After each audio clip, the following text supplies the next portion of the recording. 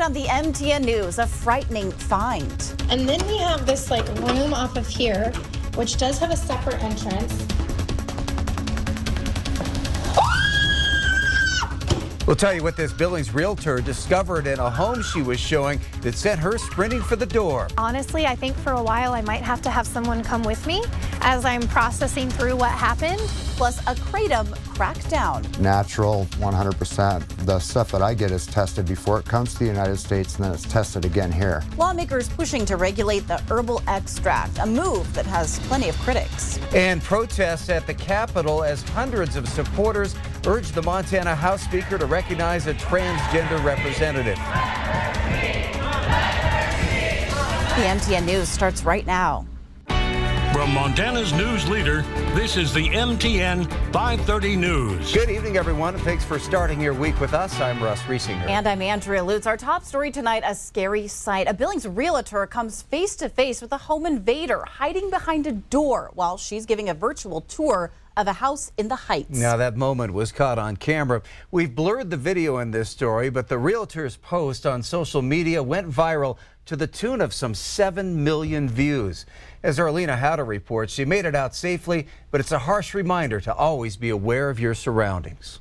Imagine you're a realtor showing a home, something you've done 100 times before.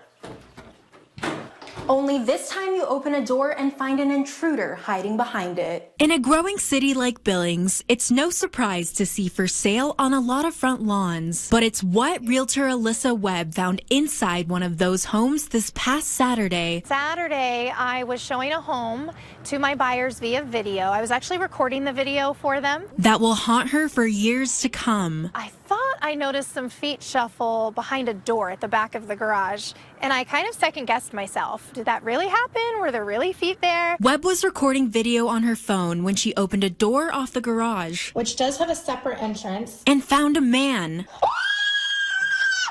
hiding behind the door. Fortunately, Alyssa wasn't alone. Someone's in the house!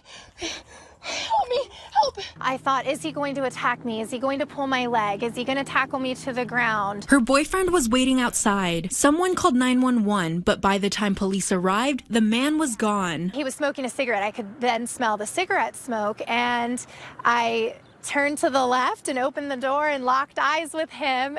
And I very quickly just shut the door and took off running. Alyssa believes the man broke into the home after seeing a for sale sign out front and got in through a broken window. And I think that's something that can really be talked about in this industry, that maybe for sale signs get taken away for safety. Alyssa knows the experience will have a lasting impact. I think I'm going to have a little trauma to unpack moving forward in my job. I show homes in the dark, on the weekends, at night, in the mornings, all hours of the day. And yes, I am usually by myself. And she's since learned her experience isn't unique. Comments started pouring in after Alyssa uploaded her videos to TikTok. They now have a combined 7 million views. There's other realtors that have commented and said they have gone through this many times in different cities, bigger, more populated places where they're running into squatters. She hopes her story will serve as a warning to others. It can happen anywhere, close to home, any city, any state, and just know how to be prepared. Be careful of what might be lurking behind the door. In Billings, Alina Howder, MTN News. Montana joins several other dozen states trying to ban a currently unregulated substance called Kratom. Kratom is an herbal supplement derived from a plant native to Southeast Asia, and experts say it produces opioid-like effects. While there are no FDA-approved uses for Kratom, users take it to help with chronic pain and anxiety, and some say it can help overcome addiction to opioids or alcohol. But in recent years, the FDA continues to try to federally ban the drug. And debate is growing in Montana about how or if to regulate Kratom here. Our Haley Monaco spoke. Kratom is an herbal extract that's currently legal in the Treasure State, but a Montana House bill is trying to change that. And one man is speaking out, saying if the bill passes, his life wouldn't be the same. If you've ever driven past the Hippie Hut in South Billings and wondered what it sells, Mitch Ronshaugen is the guy you need to meet. If this House Bill 437 passes, it'll destroy my business and I'll end up back on welfare. Ronshaugen owns and operates the business which sells Kratom. It's not only his main source of income, he also uses it himself. I first found Kratom because of my aversion to use opiate painkillers.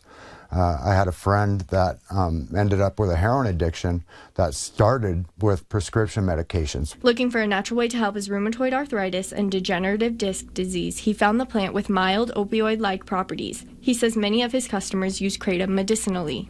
Kratom has not only given me the energy boost and the pain relief that I need to be productive, getting this place cleaned up, but it's given me a revenue stream. But that revenue stream could soon vanish. House Bill 437 before Montana lawmakers would make kratom a Schedule I drug, which means it has no acceptable medical use and is tightly regulated, similar to opiates and heroin. Adding kratom to the list of specific dangerous drugs included in Schedule I of the Controlled Substances Act. I certainly have run into quite a number of people who have become addicted to kratom, and it has pretty much destroyed their lives. Dr. Robert Sherrick is the Chief Medical Officer of Community Medical Services. While he has seen people become addicted to kratom, he doesn't know if it should be listed as a Schedule I drug. We should be spending those same efforts on expanding treatment for people who have an addiction, whether it's to kratom or any other substance. Ron Haugen is also closely watching what happens, fully in support of some changes, so long as those changes don't make kratom illegal.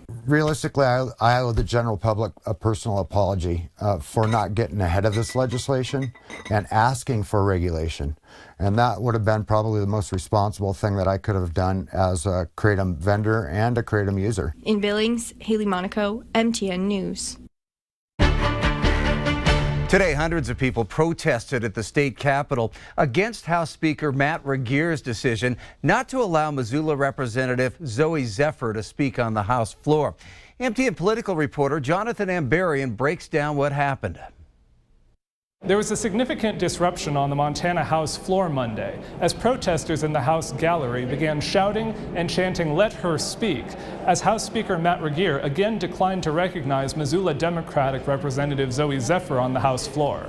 The issue that drove Monday's protest goes back to last week when Zephyr, a transgender woman, spoke on the floor about a bill to ban gender-affirming medical procedures for transgender youth. She said lawmakers who voted for the bill should be ashamed and would have blood on their hands. After that, Speaker Regeer said he had concerns that Zephyr wouldn't maintain decorum if he called on her, and he was using his authority as Speaker not to recognize her to speak on the floor. Zephyr's supporters say Regeer's decision is depriving her constituents of their voice in the House. On Monday morning, they delivered a petition with more than 3,000 names urging him to change his decision. At noon, they held a rally on the Capitol's front steps, again saying "Let her speak," and raising a banner reading "Democracy dies here." Zephyr said she was sent to Helena to speak for her constituents and her community, and she planned to keep doing it. At 1 p.m., the House began its daily floor session. More than 100 people filled the gallery. Zephyr again attempted to speak in debate over a bill, when Regeer again decided not to recognize her and the House voted not to overturn his decision. That's when the protesters began shouting. A number of protesters have been arrested, but we don't have any details about the charges or anything further about the number of arrests at this time. This is a developing story and we'll continue to update you as we learn more. In Helena, Jonathan Ambarian, MTN News. It is one of the surest signs of spring, crews clearing the snow off the Beartooth Highway to prepare for its customary Memorial Day weekend opening. Those at the Montana Department of Transportation say they're ahead of schedule, and here is proof. Look at this picture that the department posted from the first plowing efforts this past week. And then here's the curious part. Crews say there isn't much snowpack actually there after a dry start to 2023. Well, this is what it all looked like on May 5th of last year. And crews will likely be at that spot within a day or two. Well, let's toss it over to our chief meteorologist, Ed McIntosh, with a first look at the weather on this beautiful Monday.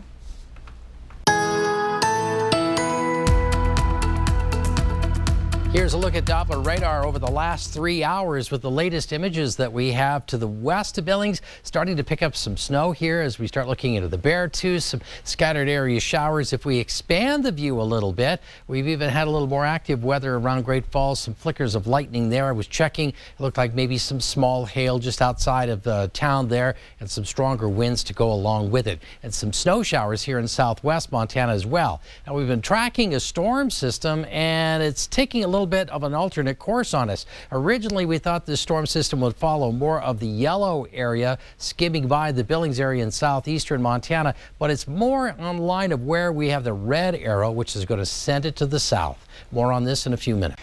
The Billings Airport took another huge step forward in their expansion plans today, unveiling a brand new food court. The new space includes 3 new restaurants, Logan's Diner, a Cinnabon, and a second location for the popular downtown restaurant Stacked. This on the heels of a much bigger expansion of the A concourse. But there's more construction still to come. Crews continue to work on the B and C concourses at the airport, with 4 new additional jet bridge gates expected next spring. The restrooms near the baggage check are also being upgraded and should be completed in the next few months. They want to have what they would find in their hometowns. So they want to find the same beverages, they want to find the same types of food. To have all these entities for the traveler and having good food, good service, good beverage, it's important for the economy and important for the airport. The $60 million expansion at Billings Airport is being funded with federal grants and airport revenue funded from fees that are charged at the airport, along with bond financing. And we'll have more on the airport's expansion project and this new food court tonight at 10. Still to come on the MTN 530 News on Q2, Zigazoo. With one social media app possibly on the way out in Montana, another is looking to catch on. We'll introduce it to you next. And in sports, a new dream practice facility for the Montana Grizzlies is now one giant step closer to reality. We'll be right back. From Montana's news leader, you're watching the MTN 530 News. With the TikTok ban bill now awaiting Governor Greg Gianforte's signature, a new social media app is looking to pick up steam in the Treasure State. Yeah, they call it Zigazoo, and it became popular during the pandemic as a way for children to interact with one another in a safe environment. Now the company wants to take advantage of an opportunity and expand it here in Montana. Charlie Kleps has the story.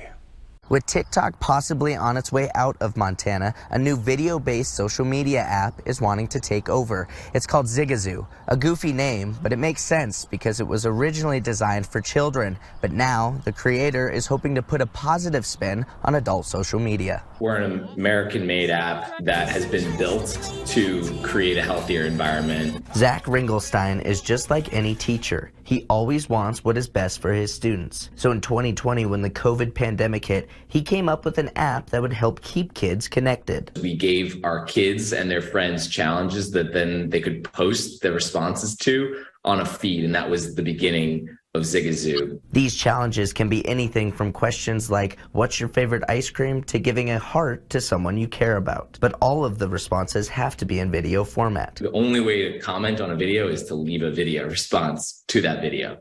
And that obviously cuts down on all the trolling. You're held a lot more accountable. Accountability at a time when Montana lawmakers are demanding it. TikTok endangers the safety of Montanans and Americans at large. A bill now awaiting Governor Gianforte's signature would be the first in the nation to ban the Chinese-owned app TikTok. TikTok has access to the most sensitive information on your device. Your name, your home address, and a whole host of other pieces of information. You're not the user. You're being used. Ringelstein hopes to capitalize on the current political climate to introduce his app to Montanans. Creators love it because they're actually seeing the real faces of their fans as opposed to just seeing likes and comments. An app he hopes will be bigger and better than what currently exists. There's this real opportunity, without losing the fun flavor of social media, to not just replace TikTok in Montana and in other states and across the world, but to actually do it in a much better way. In Billings, Charlie Kleps, MTN News. Ed is joining us now for a look outside. Those temperatures are going to continue to kind of wobble around. That's right, and the cloud cover as well. As you take a look at the graphic, that yellow line shows where clouds kind of want to move in, move out, but will he bring any rain showers? We'll talk about that with the forecast coming up.